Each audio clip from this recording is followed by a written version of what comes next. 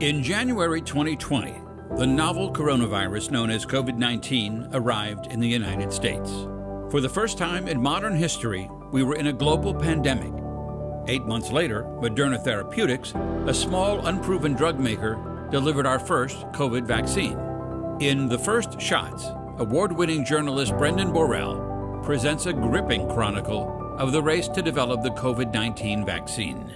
Focusing on the unlikely heroes, a collaboration of brilliant scientists and dedicated public officials, The First Shots captures a triumphant moment in the history of science. For today's conversation, Brendan Borrell is joined by Apoorva Mandavilli, science and global health reporter for the New York Times. Copies of Brendan Borrell's book are available for purchase at Left Bank Books, St. Louis's premier independent bookstore.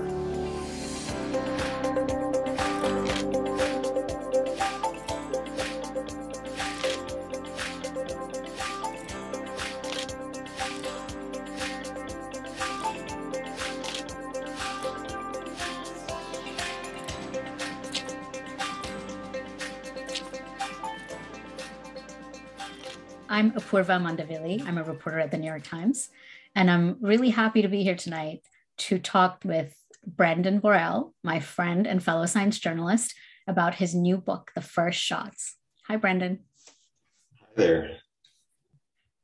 It's amazing to have lived this and then read your telling of what happened behind the scenes. I learned so much reading your book.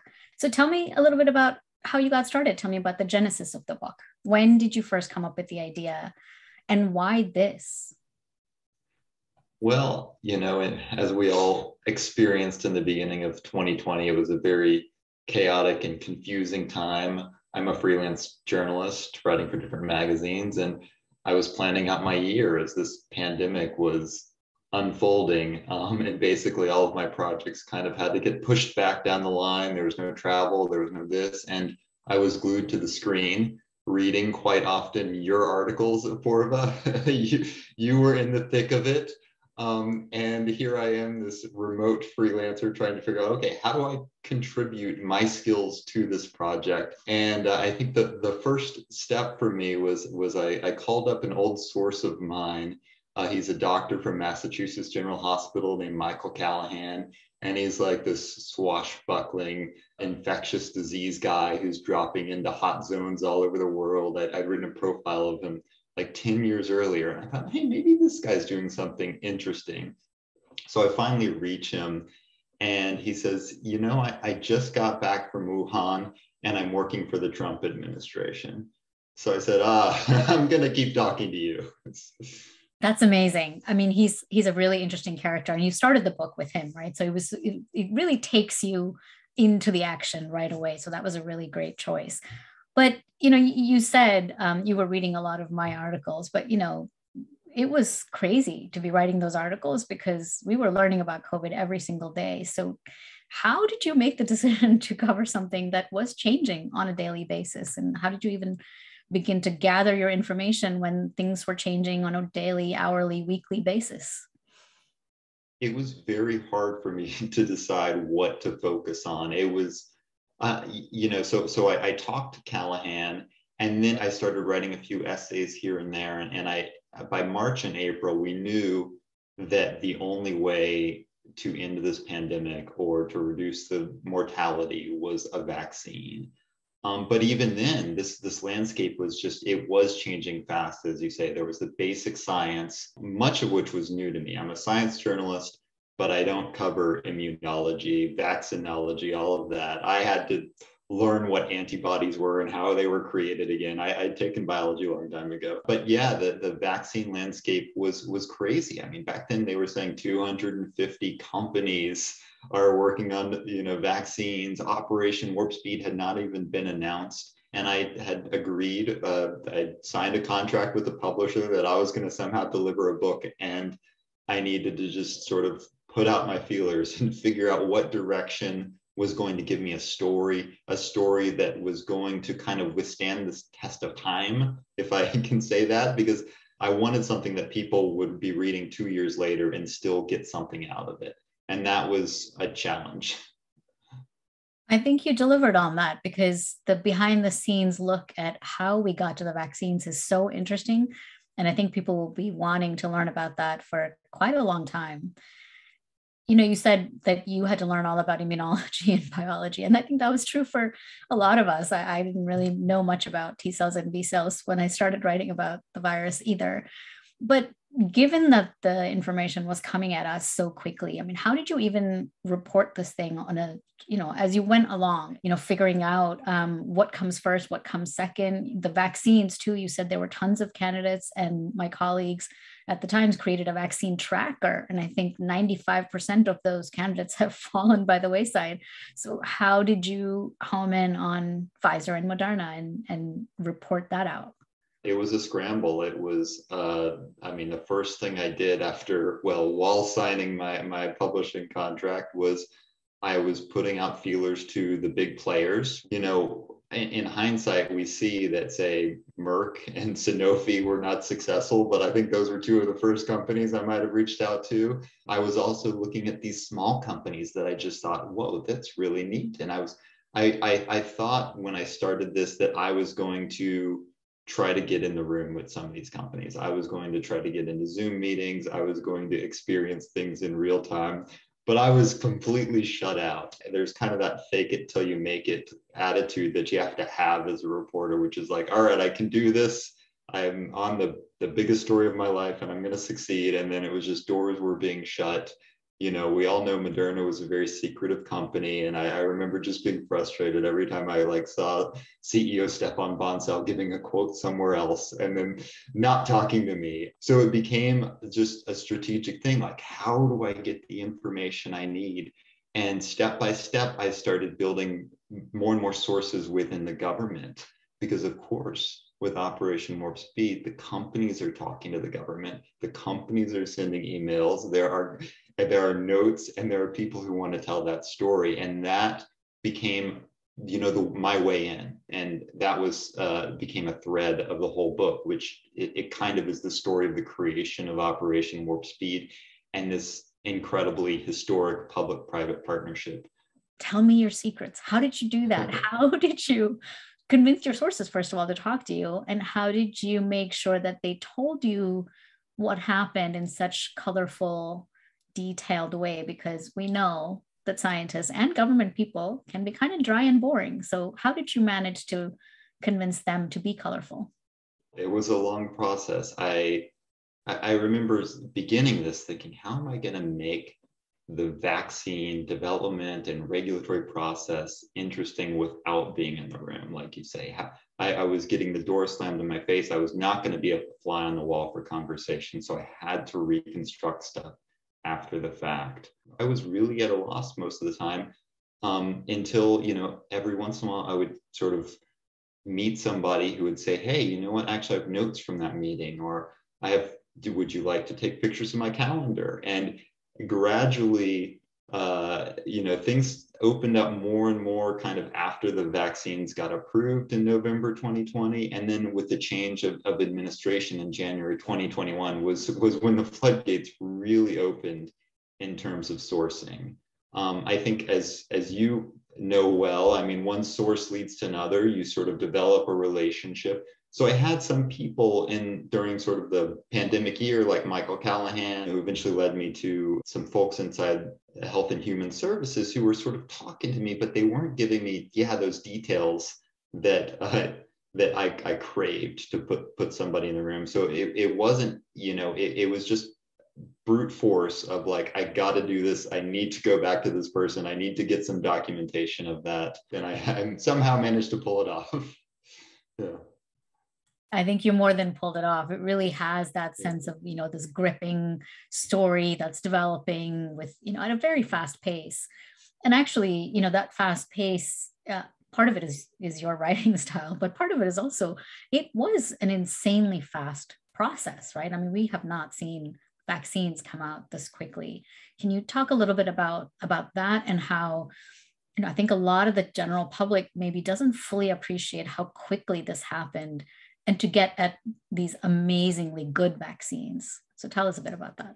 We all know that, we were told very early on in the pandemic, we may not even need a vaccine. Oh, if we need a vaccine, it's not going to be, for 18 months, maybe 2 years. Tony Fauci was talking about that timeline very early in the spring of 2020. And he's working with one of the leading vaccine developers on the COVID vaccine. And they all sort of had this sense of pessimism about the timeline. And even I, going into this, I sort of started with the launch of Operation Warp Speed, and we heard this bold timeline. Oh, we're going to deliver 300 million doses by the end of 2020.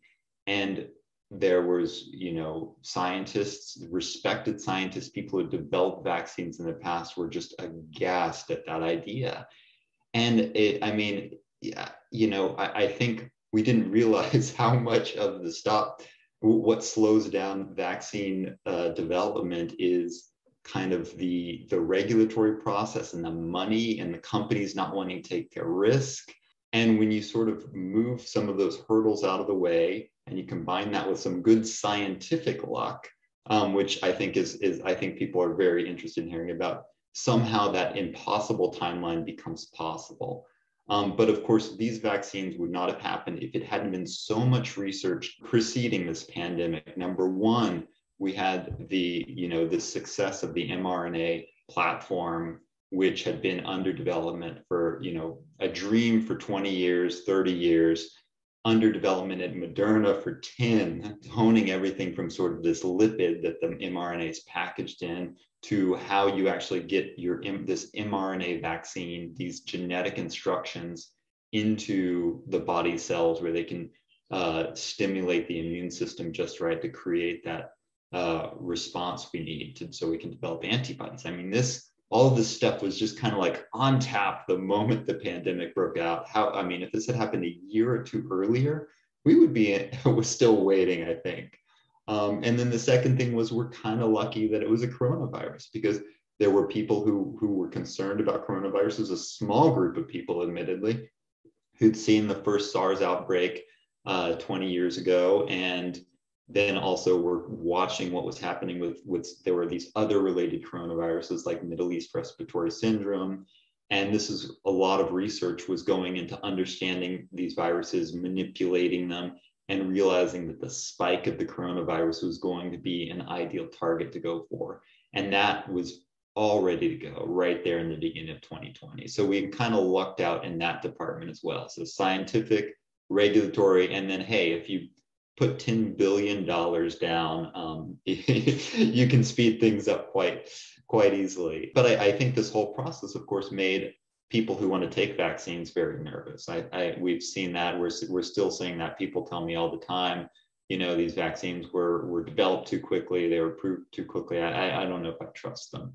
And I think one of the things I tried to do in the book is walk people through how these tough decisions were made and what went into all of this. I think one of the things that make people a little nervous is actually the name. And there's a fun story behind that. So maybe you can tell us how Operation Warp Speed came to be. It sounds like something you shouldn't trust, like it's warped. Yeah, the Warp Speed name's got a lot of issues. I think it's kind of funny because Warp Speed is so associated with the Trump administration. You think, oh yeah, this is kind of this overblown thing. But it's actually the name comes from this nerdy vaccine regulator named Peter Marks, who was one of the architects behind the idea of Warp Speed. He was a Star Trek fan in his youth, and he kind of, codenamed his project Project Warp Speed. But the funny thing is, actually, the administration didn't really like that name. They had these other ideas. They were going to call it Manhattan Project 2.0. Then they wanted to call it Apollo's Moonshot. But the week before Warp Speed was about to be announced, Biden was giving an interview, and he referred to an Apollo-like moonshot for a vaccine as necessary. And suddenly the politicos were like, we can't use the Apollo moonshot. And they said a public affairs guy in the health department saw Peter Marks in the hallway before he was going to a meeting. And he said, hey, what did you call it? And he said, Warp Speed. And that ended up in a Bloomberg news story that very day. So it was like named on the spot. Yeah. Which is really kind of crazy when you think about it, because I think people did think it was, put together like drug names are with, some flashy committee and focus group. And no, it really was just Peter Marks and his Star Trek obsession. So that was a really funny sort of anecdote. And Peter Marks has been in the news so much lately because he's now, the number 2 at the FDA, and he makes so many decisions about boosters and vaccines, which we will talk about a bit more. But you said early on, Merck and Sanofi, they didn't really succeed. And there was so much that had to be done for us to get to these mRNA vaccines. We were so lucky. Why is it so difficult to make vaccines? And, there aren't a lot of companies that make them. A lot of them are actually in India. It's the biggest vaccine manufacturer. But in the rest of the world, there hasn't been this really strong tradition of making vaccines in the last few decades. And why is that? Yeah, I think the reputation within the pharmaceutical industry is that they are not big winners. Apart from, say, the seasonal flu vaccines and, a few infectious disease vaccines out there, most of the time when an emerging disease like the coronavirus or, say, an Ebola outbreak emerges, it disappears before you have a population to test it on.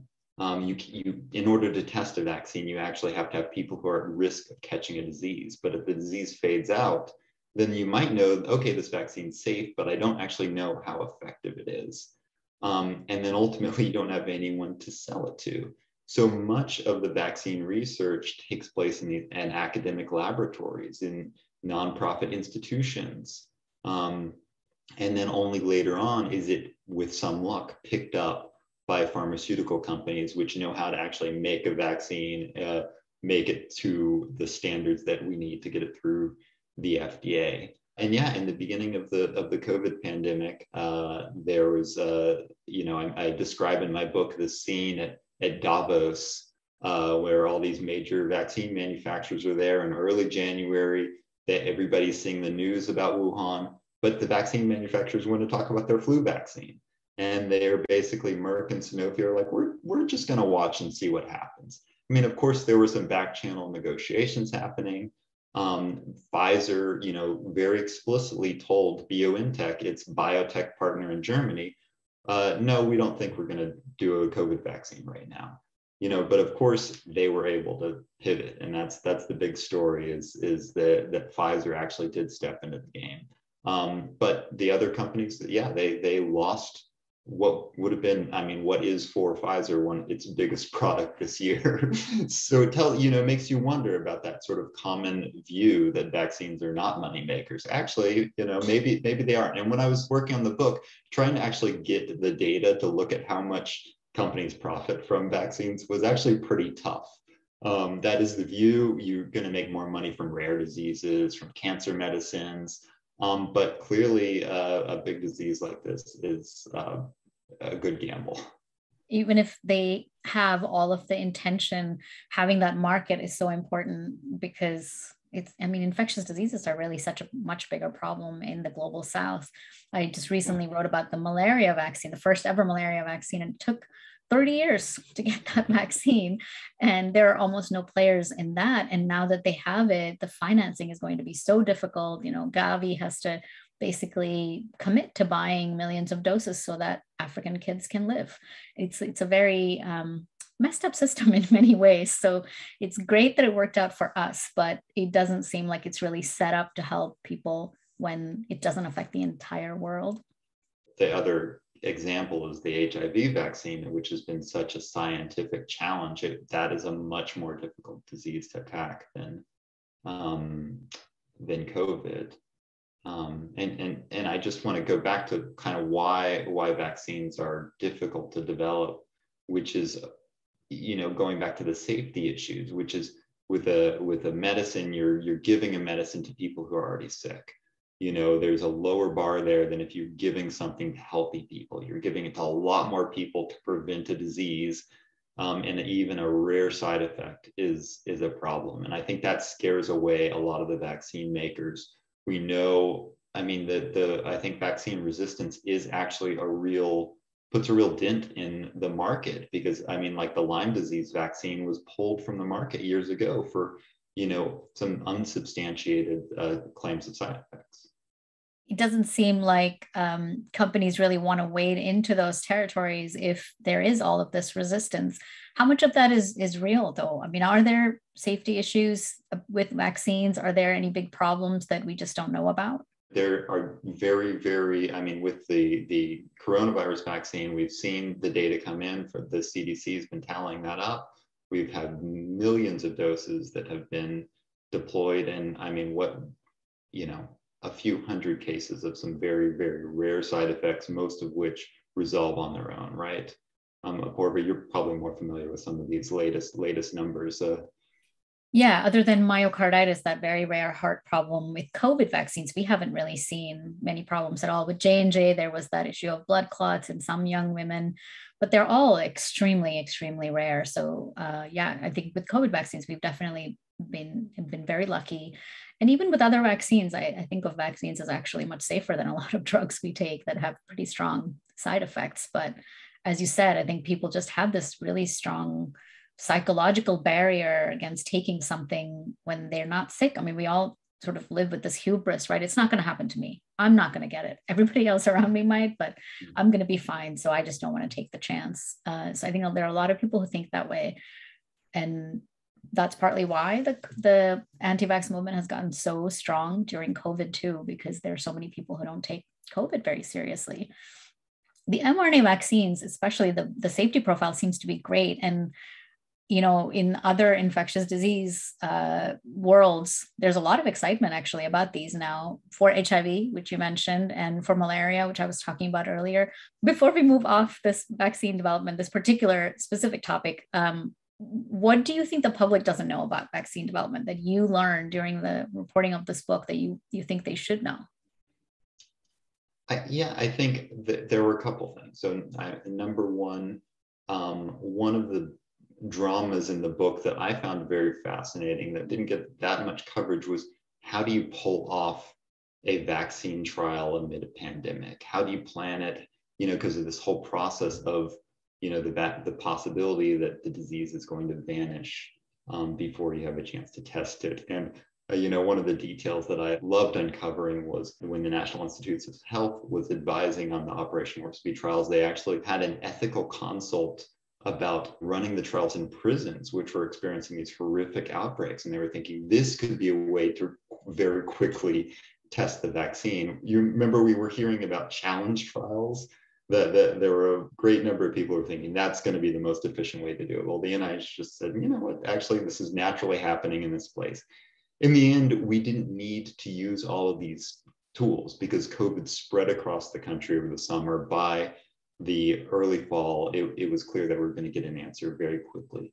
But I think the tools that were developed in terms of tracking the spread of the disease and figuring out how to locate the trials, that could potentially be very useful for running trials on a very fast timeline with other emerging diseases. So I hope those lessons are shared. I'm not a politics reporter, but I barely knew how government worked when I started this. And I just found myself so impressed by the dedicated civil servants at all levels, even I dare say political appointees who are are often not very glorified and have they have their issues, but it was just, there was so much passion. And you must have experienced this talking to people. A crisis just brings together people, and it also divides them in certain ways. And I learned so much talking to civil servants. Yeah, that was definitely something that was very striking, I think, about this pandemic is, I've reported on the CDC before and the FDA before, and people are generally, go through their press office, they follow all the rules. But during the pandemic, so many of them were willing to talk to the press because they felt things were being done that they completely disagreed with. And one of the things that I was really impressed with is that they felt they were being villainized in the media. They felt really demoralized because they were being treated poorly. All their work was being warped and destroyed by the Trump administration. They were getting all this political interference, and things they wrote were getting rewritten to say something that they would never stand behind. And yet, many of them didn't want to quit. they wanted to quit, but they decided, no, I'm actually more needed here. Even though I'm unhappy, even though I'm miserable, I want to stay and serve my country. And I thought that was just a really, powerful thing to see. All these civil servants, as you said, and the CDC, a lot of them are actually commissioned officers, they're part of the military, and they have this really strong sense of service, which I think I didn't fully realize before the pandemic, how committed and how intensely focused they are on their mission. That was a very cool thing to see. You're right. Yeah, I'm curious, Apoorva, because you have done so much reporting on the CDC. Like you mentioned, you'd reported on the guidance documents being altered with respect to the testing policies last year. And then this year, going back to the vaccines, we have this interesting situation with the booster shots. This was something I really struggled with in reporting this book, was understanding what is political interference. There's this sort of divide between how does an administration be operational, but how does it take into account scientific advice? I'm wondering if you have a clearer view of that topic, considering your reporting. I think there's always been political interference with every administration. It's just a matter of degrees. And the Trump administration took it to an all new level where you don't really have to guess at what political interference meant. It meant people would say one thing and they were completely overruled and asked to do something entirely different. So, the testing one that you mentioned, for example, there were scientists who were working very hard on a guidance document. And then essentially, Brett Giroir, the Deputy Health and Human Services Secretary, came in, rewrote the whole thing. And then that's what went up as if it had been written by CDC scientists. So that's, the one extreme of political interference where they're just being completely railroaded. The Biden administration, it's been a little bit different in some ways, a little bit subtler, but I think the end result is similar in that they got so far ahead of this conversation on boosters. President Biden went up there and said, boosters for everyone, way before any of the federal scientists had had a chance to review anything. And so it's like a fait accompli. Like they couldn't have done anything else. They had to authorize the boosters because otherwise they would have really created a lot of confusion for the public. It would have shown some level of dissension within the government that would have been uncomfortable, not just for the administration, but for all citizens. And whom to believe? Do we believe the White House? Do we believe the FDA? And so, one of the things that I've been really fascinated by in the last few weeks to months is that individually, when I've talked to any of the advisors to the FDA or the CDC, the vast majority of them do not believe that boosters are required for anybody under 65. And yet we've seen unanimous vote after unanimous vote go through to say, yes, let's have boosters for everybody. So it's a little bit confusing. And I think that that's a different kind of political interference where he tied their hands without meaning to, perhaps, or maybe he was intentional, but he sort of made it clear that that's what would happen. The booster story has been incredible, and it's been incredibly frustrating for me since my book ended in May of 2021. No, I think it's put me in this interesting position, in that people are always asking me, the guy who wrote the vaccine book, should I get a booster or not? And where did you come down on that? I say, well, if you got the Moderna shot, maybe wait a little bit longer, because we've seen some evidence that the immunity from the Moderna shot lasts a little bit longer. But it was striking to me how much Pfizer also was pushing very early on to make boosters part of the conversation. And Pfizer has played this game very well. I will say that. Extremely well. They pulled way ahead of all of the competition, and they just keep going. With the kids, with the boosters, they were just so far ahead of all the other companies, and they have made record profits, like you said. So it's worked out very well for them. And I think that's a really good place to end this conversation, because I think it really illustrates something that's so true of your book, which is you learn a lot, but also it's highly entertaining in the true Brendan Borrell style of writing. So thank you so much for answering all of my prying questions. Thanks for chatting with me again, Apoorva. I really appreciate it.